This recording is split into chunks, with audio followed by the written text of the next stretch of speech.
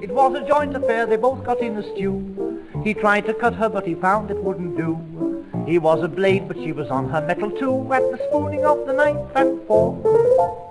She fell for him because he looked so sharp and strong. He liked her curves, and though his thoughts were very wrong, declared that she had sex appeal in every prong. 'Twas the spooning of the knife and fork. The truth about the matter was published by the flatter.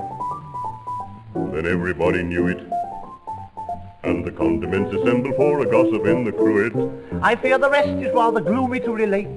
They scraped acquaintance up but had to separate, with just a cuddle on the pattern of the plate. That's the spooning of the knife and fork.